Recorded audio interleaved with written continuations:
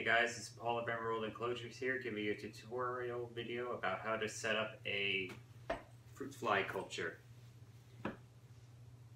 I got this one here as a starter from joshsfrogs.com. I believe it was $7 for this 32-ounce culture, but this one was just to help start me off. These cultures don't usually last past 2 weeks. So it's important for anyone who has a repetitive use for them to be able to know how to make their own. Fruit flies are, well, these particular fruit flies are Drosophila melanogaster. And through a lot of work by people not me, they were bred so that they are flightless. Drosophila Hide, I think that's how you pronounce it, are slightly bigger than the melanogasters and are also flightless, used for feeding larger creatures. But the melanogasters are good. I'm making these actually for both my baby jumping spiders and my dart frogs when they come in. So anyway, I'm going to go over the steps on how to actually do this. 32-ounce deli cup, same size as the ones I already have. And tops. I'm trying 2 different tops because I want to see which one works out better. I already have a feeling that the carbon filter is going to be working better because for these cultures, the humidity needs to stay between around 65% or higher. If they don't, they'll dry out and then the flies will start to die and the cocoons won't be able to hatch. And the temperature needs to stay between 70 and 80. I believe once they go over 85 degrees Fahrenheit, they'll become sterile, and over 90, they'll actually regain the ability to fly because of the proteins inside their wings unfolding, which we don't want. So wherever you keep them in a room temperature area and don't let them go much further than that, or your entire culture is going to be worthless. I'm not sure if the next generation would actually be able to fly. Something is telling me no, because the proteins unfolding is on a genetic level. So, I don't know, maybe I'll test that one day just to see what happens. But what you need is instant mashed potatoes, powdered sugar, brewer's yeast, and cinnamon. The mashed potatoes provides the majority of the entire culture itself, giving it some sustenance, some space. And the fruit flies will feed off the carbohydrates. The powdered sugar, basically the same thing.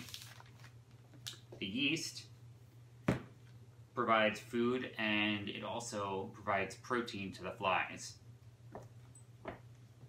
Now the cinnamon is actually for mold reduction. That way, the cultures will be good for longer periods of time, although they still generally last about 2 weeks or so. Now basically the steps that you would take to be doing this is taking 27 ounces of instant mashed potatoes. This one's a 26.7 ounce. Mixing it together with 8 ounces of powdered sugar and 2/3 cup of brewer's yeast. Nothing really more past that. You just mix it all up. If you have a stir-like container, that works best, because whatever you don't use, you just put it in your freezer and save it for later. Or you could do what I did and put it in a gallon bag. Now, just because it's tedious and I feel like it would have been a waste of time, plus I had some left over from my last culture I made a while back, I already have all the concoction pre-mixed. Everything in here but the cinnamon itself. And the cinnamon I'm going to just be sprinkling over the cultures themselves. Now what you need per culture is boiled water. I try to let this water cool down a little bit, because the last culture I made actually melted the bottom of these containers, and I didn't want that to happen again, which I think is going to happen a little bit anyway, but there's not really much I can do about that, because if it's not hot enough, the instant mashed potatoes are not going to melt properly. just move this out of the way. Measuring cup.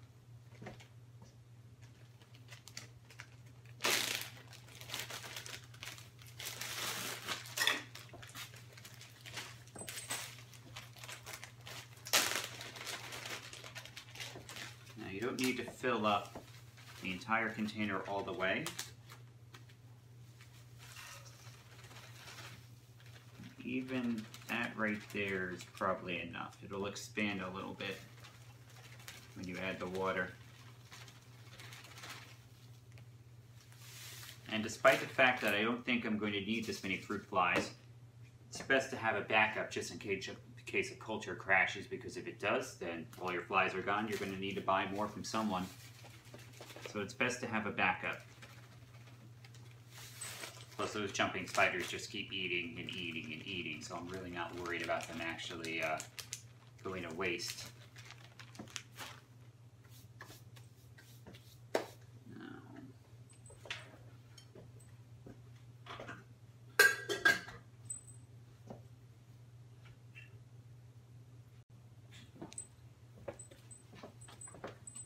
Hey guys, sorry about that, but my phone actually ran out of space. Again, so I had to clear out the memory. Basically, the only thing that you missed was me adding the water to these cultures and then mixing them until the consistency came to be about mashed potatoes, which is basically what they are.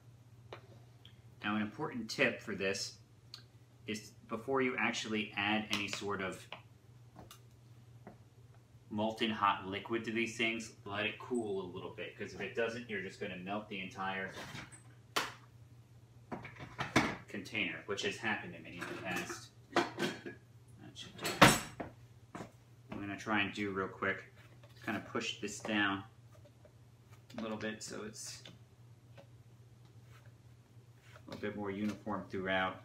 I don't want the flies getting around and getting caught underneath. Just because they're flies doesn't mean that I want them to die. I feel like all life should be appreciated in that sense. Okay.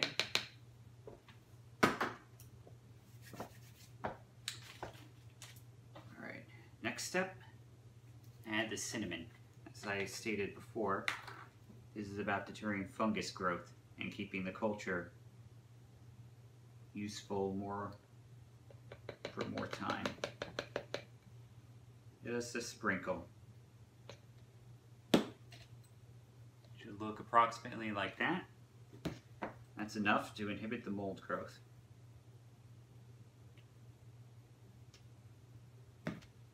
And it smells nice also. Now, put that to the side. And what I use instead of Excelsior, which I'm not entirely sure where I could go about getting at, it's pretty much strips of aspen pine or some other type of wood, and it's used for giving the cultures more surface area. What I find works for me is coffee filters. Just fold them up like so, and then you just spread them out. A little bit more like that. There, that's enough. That's just to give the flies extra area to roost and to lay their eggs on.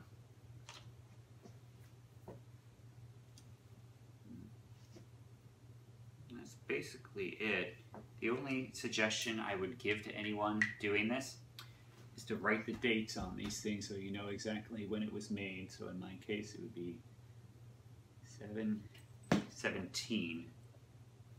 And if you're keeping multiple species of flies, I would suggest you also initialing it with a little marker. DM, Drosophila melanogaster.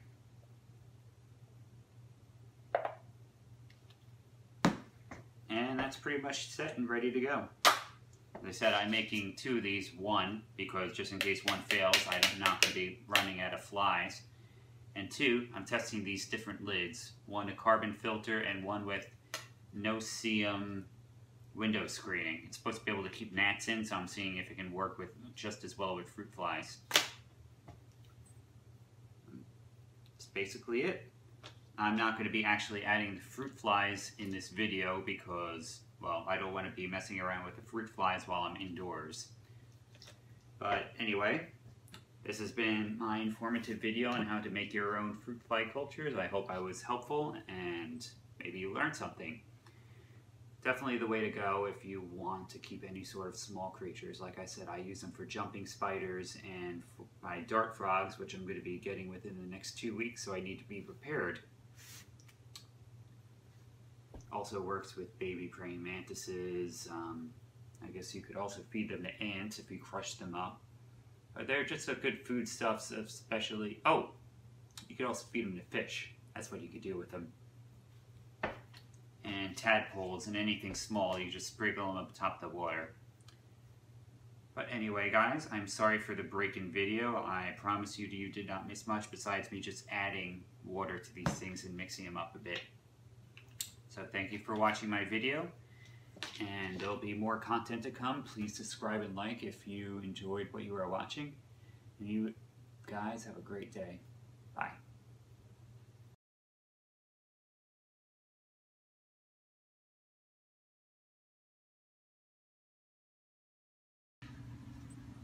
Yeah, I know I said that I wasn't actually going to show adding the fruit flies to the cultures, but I feel like this is just important, especially if you're trying to do anything with the fruit flies. Take off the tops. Now, when you're trying to work with fruit flies, the best thing that you could possibly do is just make sure that when you're about to open up the lid so you don't lose so many, tap. Get as many as you can on the bottom, open it up, and then knock them in.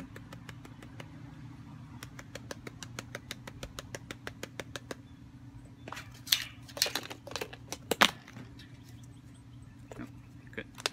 Chances are you're going to lose some, but it works most of the time. Before this culture completely dies out, I'm going to be... Oh, there's a good amount in here. Before this culture completely dies out, I'm going to be trying to give them to as many of the creatures as I can, along with knocking the rest of the living ones into the new cultures. But that was just quick to show you exactly how I go about moving the flies from container or tank.